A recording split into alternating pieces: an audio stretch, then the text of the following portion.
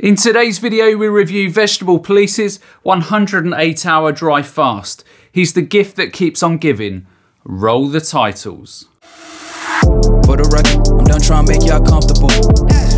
For the record, you ain't trying to grow, then it's done for you. Hey everyone, welcome back to the channel. As always, just a quick reminder that I'm now offering the SIBO organic acid stool tests and consult via my website.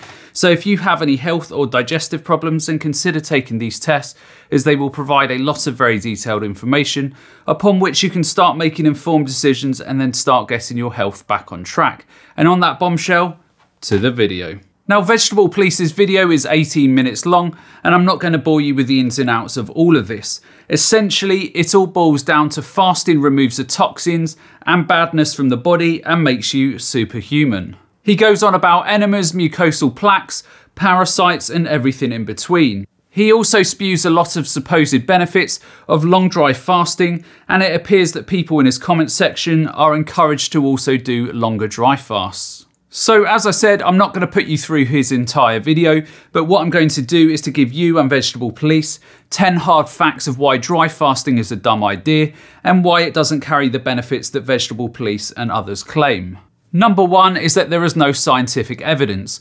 The concept of dry fasting, as it means to detoxify the body, is not supported by scientific evidence. Numerous studies have investigated the effects of various fasting methods on health, but there is no research to suggest that abstaining from food and water enhances the body's natural ability to eliminate toxins. Assertions about the detoxifying effects of dry fasting are largely anecdotal and not based on rigorous scientific analysis. Number two, the body's natural detoxification processes. The human body has evolved sophisticated detoxification systems that work continuously to process and eliminate waste products and toxins.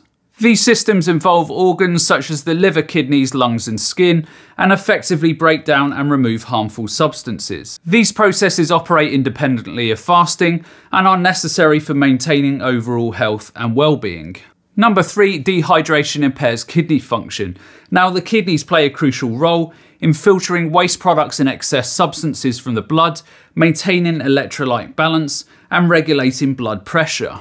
Dehydration caused by dry fasting can impair kidney function by reducing the amount of fluid available for filtration and waste removal. This impairment can potentially lead to a buildup of toxins in the body instead of promoting detoxification. Number four, reduced liver function. Now, the liver is the body's primary detoxification organ, responsible for breaking down harmful substances, metabolizing nutrients, and producing bile to aid digestion. Dehydration and nutrient deficiency during dry fasting can negatively impact liver function by reducing the organ's ability to process and eliminate toxins efficiently. And this reduction in liver function can counteract any purported detoxification benefits of dry fasting.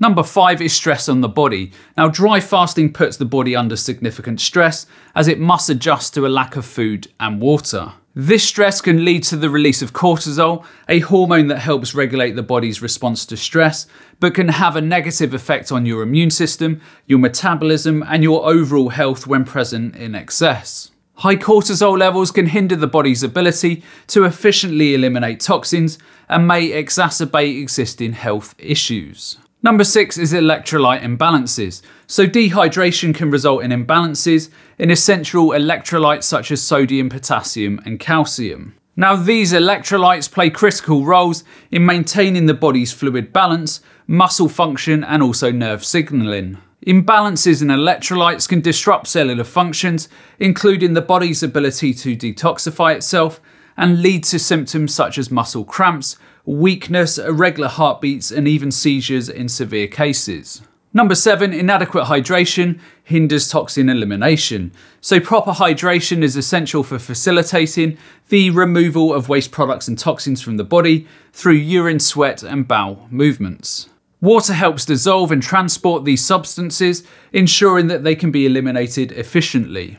Dry fasting deprives the body of this essential component for detoxification, potentially leading to the accumulation of waste products and toxins. Number 8 is metabolic slowdown. Now during dry fasting, the body will slow down its metabolic rate to conserve energy. This metabolic slowdown can reduce the efficiency of the body's natural detoxification processes as fewer resources are available for the breakdown and elimination of toxins. A slower metabolism can also make it more difficult to lose weight and may contribute to feelings of fatigue and lethargy. Number 9 is muscle breakdown. So prolonged dry fasting can lead to muscle breakdown as the body starts breaking down proteins to create glucose through a process called gluconeogenesis. This process can release nitrogen waste products such as urea and ammonia, which can put additional strain on the kidneys and liver. The release of these waste products may counteract any detoxification benefits that may be attributed to dry fasting. Number 10, and the most compelling reason of all, if dry fasting actually worked, then why would vegetable police and all of these other people have to continually dry fast to get their health back on track?